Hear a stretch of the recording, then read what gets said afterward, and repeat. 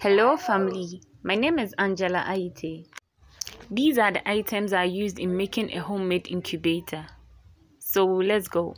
After getting my items, the first thing I did was to create a rectangular opening in the box.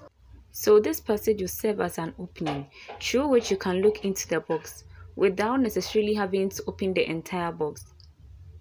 The next thing to do is to turn the box over to its side and create a circular opening that is similar or the same as the head of the bulb where you fix the bulb. After creating that space, you turn the box over.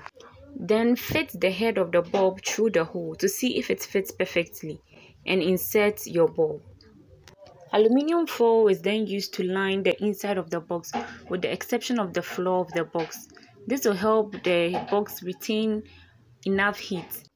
I put water in a bowl and placed it under the bulb to help with the humidity levels in the box. And then also I lined the floor of the box with wood shavings. And then I placed my hygrometer / thermometer reader inside the box. You remember the rectangular space we created at the front?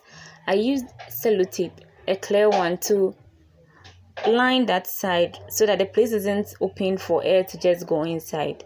And the last thing I did was to place my eggs inside. These are actually guinea fowl eggs. You can use any other type of egg. Please note that humidity and temperature are very important factors in incubating eggs. So make sure to keep your eggs at the required temperature for that particular type of egg.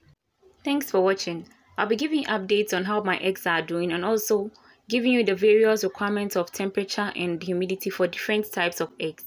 Thank you.